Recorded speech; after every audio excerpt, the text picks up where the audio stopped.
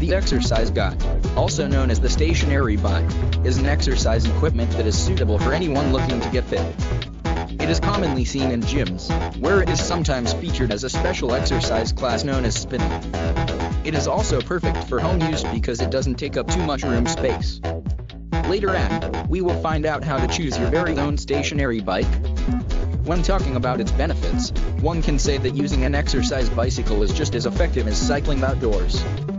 The only noticeable difference is it does not involve the outdoors, and you would not get as much fresh air. But if for any reason you do not have the time or capability to go outside for exercise, the exercycle should be a handy substitute.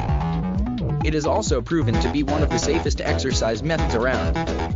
By only sitting and pedaling, you reduce the chances of getting into accidents. Your movement is limited, and you are completely stationary while using an exercise bicycle, so there is a very small chance that you will hurt yourself even when you are going through rigorous training. Similar to riding an actual bicycle, the stationary bike offers exercise for a few specific parts of your body, mainly involving your lower half. Your legs and thighs will be getting lots of workout when you install one of these in your own home. Specifically, the parts that are most affected by cycling exercises are the calves, quadriceps, hamstrings, hip flexors, glutes, and other leg muscles. Some exercise bikes require more than just pedaling to operate, and these involve the use of the upper body, particularly the abdomen and core muscles.